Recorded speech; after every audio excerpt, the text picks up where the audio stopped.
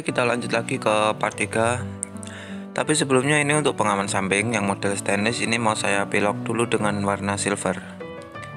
Nanti yang lainnya lanjut menggunakan cat tembok aja cuy. Nah, setelah saya cat hasilnya kurang lebih seperti inilah cuy. Kita lanjut lagi untuk ngecat yang lainnya, cuman pakai cat tembok sama kuas saja. Oke, seperti apa hasilnya kalian lihat terus sampai selesai videonya. Nanti di akhir video kita langsung pasang liverinya. Oke.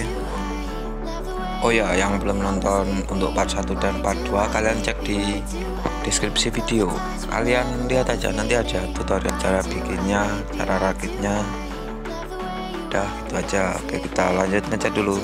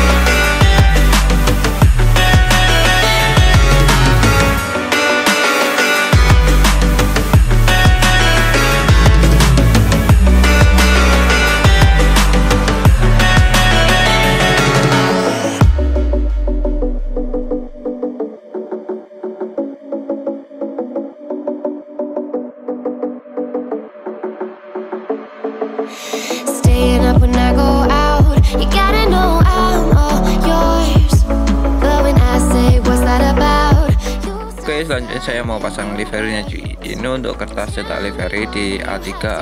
Untuk liverinya kalian bisa cek di deskripsi video. Nah, tapi sebelumnya ini mau saya potong-potongin dulu sebelum dipasang.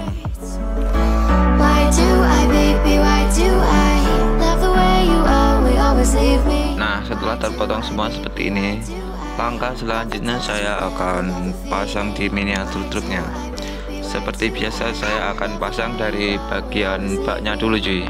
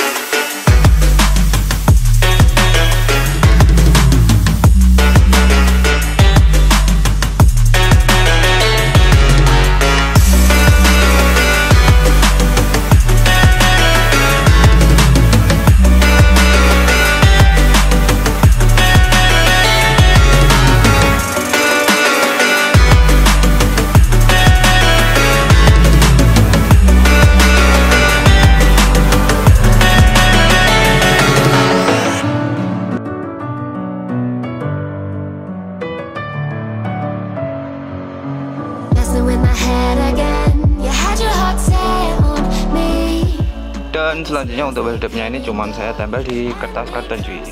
Kemudian kalian gunting ngikutin pola weldupnya. Dan kurang lebih hasilnya seperti di video ini cuy. Nah, oke, mungkin cukup segini dulu aja videonya. Ada kurang lebihnya mohon maaf. Kita lanjut lagi di next video. Dadah.